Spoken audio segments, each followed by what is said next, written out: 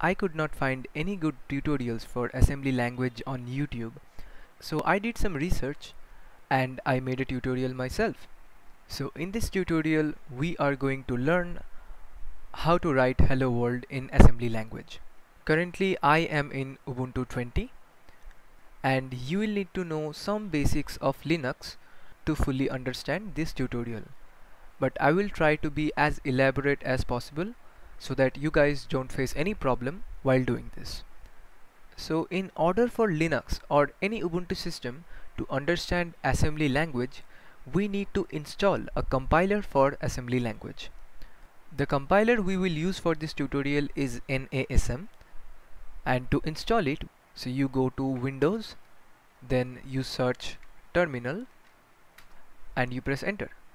We have our terminal and the code we need to write to install our NASM compiler is sudo apt install and then NASM. So sudo means you have the administrator rights to this system, and apt install means we are going to install a new software, and that software is NASM. Now Ubuntu is asking me for the sudo password, which is my administrative password.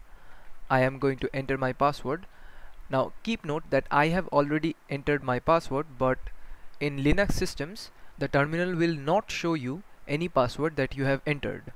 But now if I press enter, you can see the last line, which is 0 upgraded, 0 newly installed, 0 to remove and 0 not upgraded.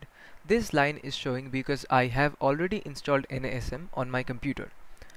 Since we have NASM installed, now we can finally write our assembly code. Now I will be writing all my assembly files in my desktop folder, which means I'll need to go to my desktop folders by writing cd then desktop. Now we are in desktop and I will create a file by saying nano, and the file name will be first.asm. So in this line we are saying nano. Nano means a text editor. Just like Notepad in our Windows, we have text editors like Nano and Vim in our Linux.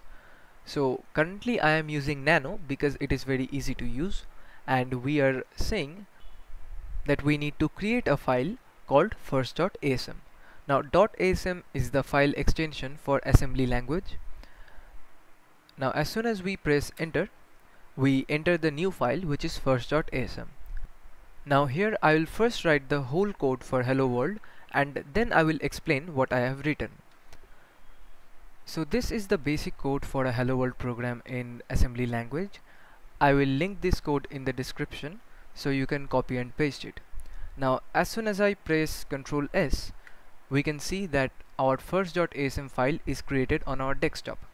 Now what we need to do is exit this. We are in first.asm file and we need to exit this first.asm file. For that we will press Ctrl X. Now we are outside the first.asm file.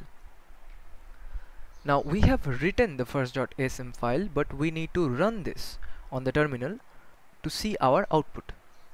For that we will use the compiler we just installed, which is NASM.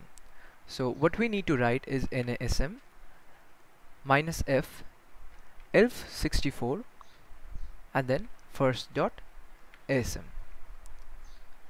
Now in this code, NASM is the compiler name, which means we are telling NASM to compile this file, and -f elf64 means this first.asm file will be in x64 architecture because we are using a 64-bit processing system. And finally we are telling which file to compile, which is our first.asm file. Now as soon as we press enter, we can see that there is a first.o file. This is an object file and we need to link this object file to get our final executable file, which will give us the hello world program.